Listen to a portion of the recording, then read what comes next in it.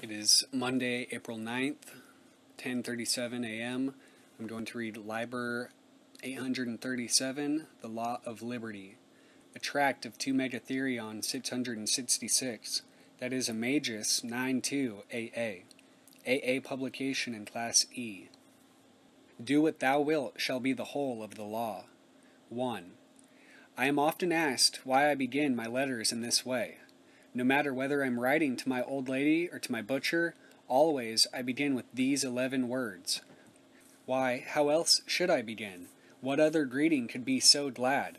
Look, brother, we are free. Rejoice with me, sister. There is no law beyond do what thou wilt. 2. I write this for those who have not read our sacred book, the Book of the Law, or for those who, reading it, have somehow failed to understand its perfection.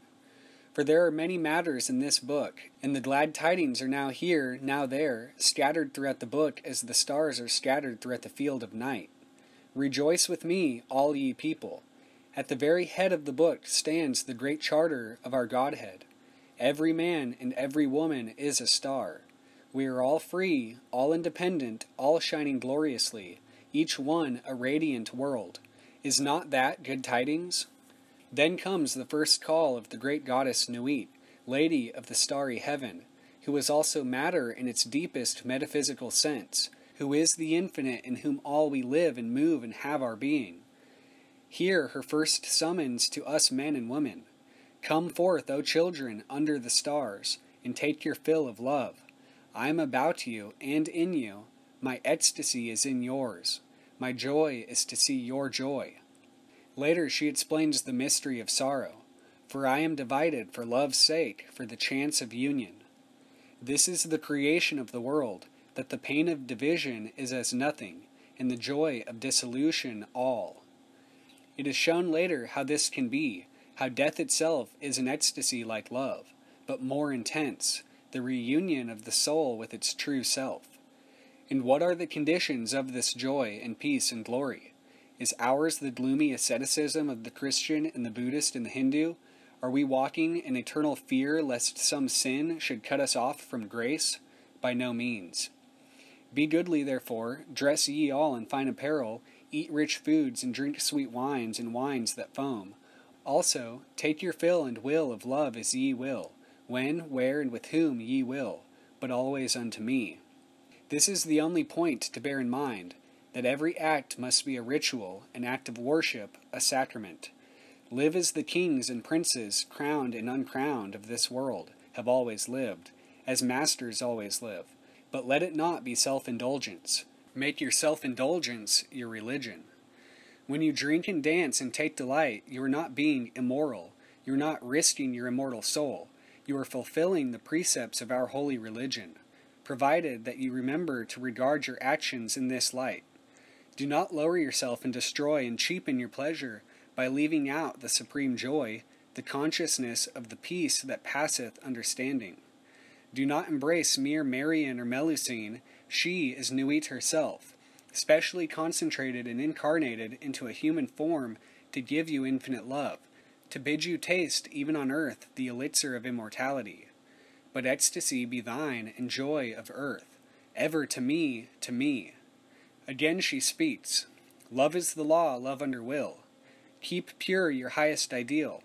Strive ever toward it without allowing aught to stop you or turn you aside, even as a star sweeps upon its incalculable and infinite course of glory, and all is love.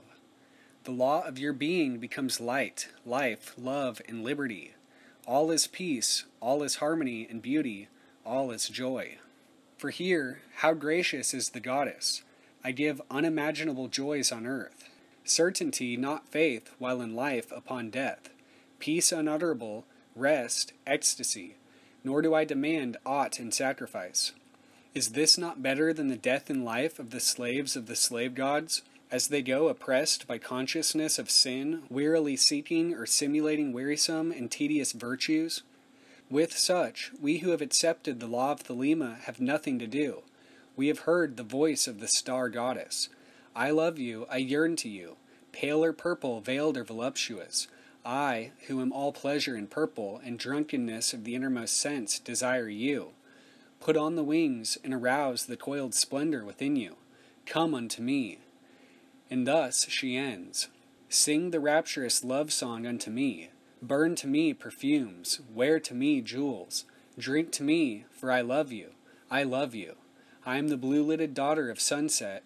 I am the naked brilliance of the voluptuous night sky. To me, to me. And with these words, the manifestation of Nuit is at an end. 3. In the next chapter of our book is given the word of Hadit, who is the complement of Nuit. He is eternal energy, the infinite motion of things, the central core of all being. The manifested universe comes from the marriage of Nuit and Hadit. Without this could no thing be. This eternal, this perpetual marriage feast is then the nature of things themselves, and therefore everything that is a crystallization of divine ecstasy. Hadit tells us of himself, I am the flame that burns in every heart of man, and in the core of every star. He is then your own inmost divine self. It is you, and not another, who are lost in the constant rapture of the embraces of infinite beauty. A little further on he speaks of us. We are not for the poor and the sad. The lords of the earth are our kinsfolk. Is a god to live in a dog? No, but the highest are of us. They shall rejoice, our chosen. Who sorroweth is not of us. Beauty and strength, leaping laughter and delicious languor, force and fire are of us. Later, concerning death, he says, Think not, O king, upon that lie, that thou must die. Verily, thou shalt not die, but live. Now let it be understood, if the body of the king dissolve, he shall remain in pure ecstasy forever. When you know that, what is left but delight? And how are we to live meanwhile?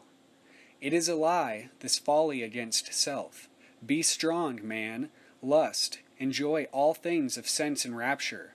Fear not that any god shall deny thee for this. Again and again in words like these, he sees the expansion and the development of the soul through joy.